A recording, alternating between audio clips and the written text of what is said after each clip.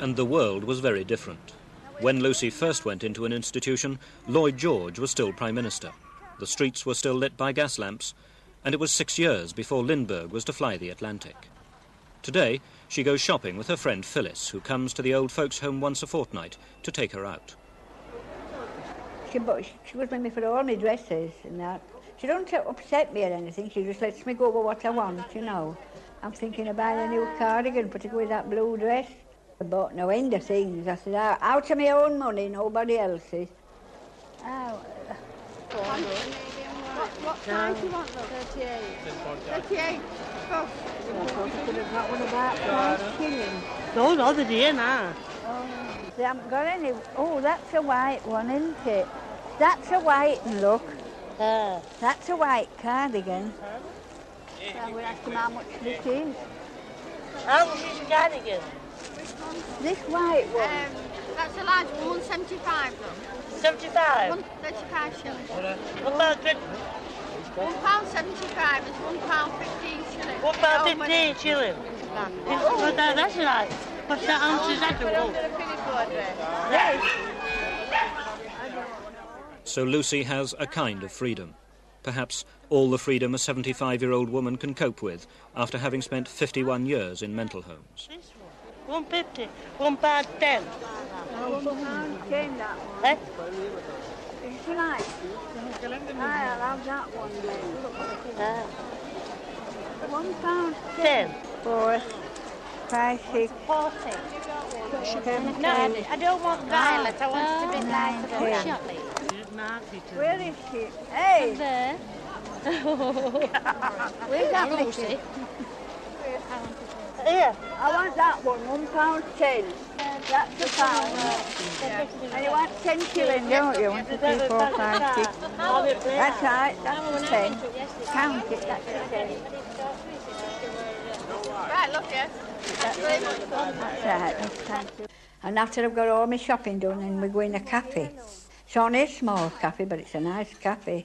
A cup of tea, and I have a Kern, what you call one of these Kern squares, you know. I'll tell you what, you can get 2 cups of tea, and you know them Kern squares? Yeah. You can bring me 2 of them. 2. Yeah. One for you and one for me. Wait a bit, will I find my money, Phyllis? Yeah, that's it. Now, will it change back? And then I'll give Phyllis one, you see. I pass one on to Phyllis. Well, I don't like to eat 2 squares and not give her one, you know. It'll be good enough to take me out. And I buy her a cup of tea, so she can't say I ain't good to her, can she? You like apple, Lucy? Yes, I like apple, yes. Have you got me?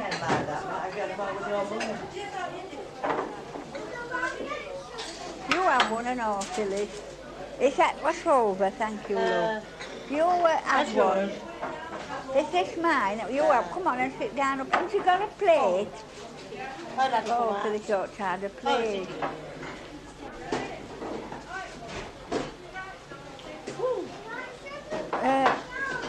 Here's yours, Phyllis. That's your tea, isn't it? But what if Lucy Baker had been remembered even 20 years ago, when she was still capable of looking after herself? What then? Oh, I'd be happy. I could sleep and eat. Phyllis Wood is 49. Her mother died when she was 6. There was no one to care for her, and she was a backward child. 3 years later, she was classified as an imbecile and sent to St Catherine's. But 5 years ago, Dewsbury Borough Council and the hospital authorities rescued Phyllis. First, she went into a residential hostel, then into digs of her own. She proved quite capable of holding a domestic job, and now she goes off to work every day like many another Dewsbury woman. But Phyllis has spent 37 years in mental hospitals. Used to wear boots, like pit, well, I was calling them pit boots. You could use them while walking, because they had them steel ear plates on, you know, you could use them while walking, you know. What was life like for the 37 years in the hospital? Well, the first few years was terrible, you know. If anybody ran away just to get cold baths and that, you know. And What, thrown into a cold bath? yes, thrown into one. Well, it's a bit like snake pit, you know, as I told you before. Screaming and shouting that, you know. And how old were you? When I went there, 9-year-old. And this was happening during the first few years? Yes, we was brought up with women, you know, going mad. There were 2 wards there when I went there, but just 2 wards there was. There was an high-grade ward and one for just low grade, you know, and the children was on the low-grade ward with the low grade, you know. And what were these low-grade patients doing? Well, there was some from stores, you know, going mad, you know. But how were they behaving? Oh, they were screaming and shouting and pulling people's hair, you know, pulling their hair, you know. Did they pull your hair? Oh, no, I didn't pull my hair. You ran, did you? I ran, yes. I was frightened of them. And as you grew up, when did you start to think that you shouldn't really be here? Oh, that was about, you know, when I was a bit older, you know. And I thought, well, if I could only get out of there, you know, and try and go up for myself, you know. Did you say this to anyone? Did you say, I shouldn't really be here? No, I didn't say it to anybody, but I thought it inside in me, you know, in myself. And I used to tell them I'd never get out of there. I was sure I'd come to die there, you know. And over the years, you still had this feeling? Yes, I still had it when I was about 21 or 22, you know. I thought, well, it's me making any shit because I've come to die, you know, nobody's worried about me, you know. It took society 37 years to bother about Phyllis Wood. Today, she's on the staff of one of Dewsbury Council's old people's homes. Dewsbury have made a great effort to accept from mental homes those people from their area who could survive in the world outside. They've responded to the prompting of Dr Michael Quinn, consultant psychiatrist at St Catherine's Mental Hospital. Doctor, how many patients have you in this hospital? We have roughly 500 patients. How many of these people shouldn't really be here? Well, the last estimate I made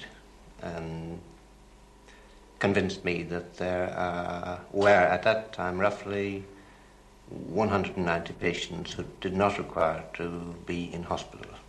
How many of this 190 so far have you been able to move out into society again? 17.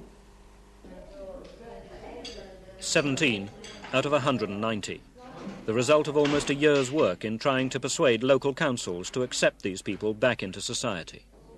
From Barnsley, there are 21 patients in the hospital capable of surviving in the world outside, according to Dr Quinn. From Rotherham, there are 23. From the West Riding, 56. From Doncaster, 24. From Halifax, 21. And from Huddersfield, Nottingham and Sheffield, there are more. Alice, say grace. For Jesus Christ's sake, The problem is one of finance. It's costing Dewsbury, for instance, £25,000 to build supervised flats for the patients they'll accept.